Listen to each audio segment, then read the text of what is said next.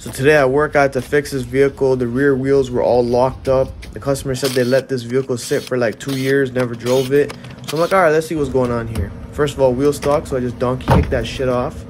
You know what I'm saying? So everything was just covered in rust. It's all falling apart. It was an absolute mess. It was just welded by rust. That's why the wheel wasn't moving. So I went ahead and took off the caliper. Luckily, the bolts were not hard to take off.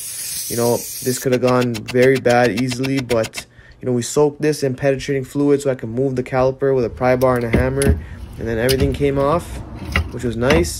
Brake pad comes out, and now we can finally move the rotor, and this was what was stopping the wheel from moving. I ended up crimping the brake line so we can drive this into the shop, and we fixed the vehicle. We're good.